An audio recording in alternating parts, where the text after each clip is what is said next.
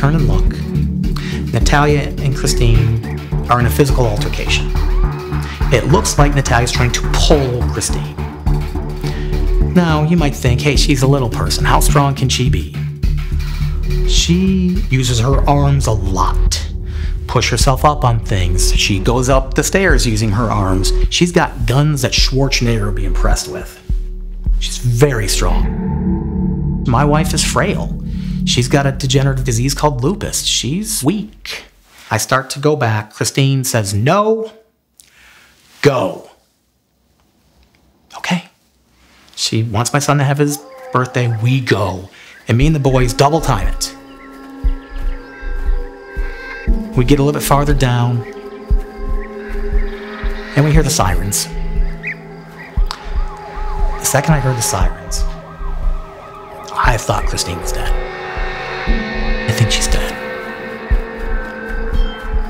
And the police have arrived, ambulances have arrived, and we can see Christine is there.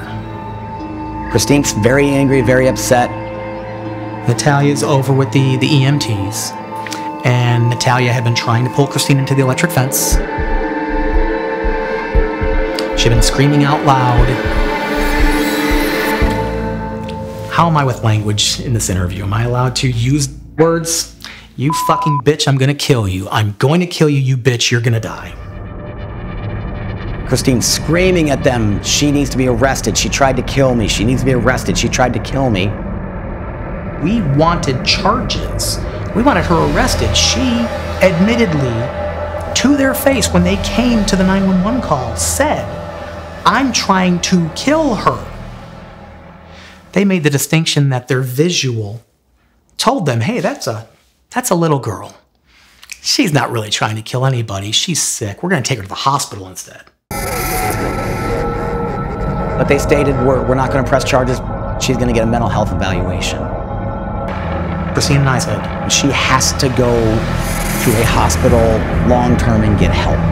We didn't know how long. She can't come home until she's better. When Natalia was in a state mental hospital, she was under 24/7 observation and care of 90 doctors, nurses, orderlies, therapists, etc. While she's there, she admits openly and freely that, yeah, I'm trying to kill her. And by the way, I'm going to tell you doctors, and I'm going to write this in my journal, I'm going to kill the boys too.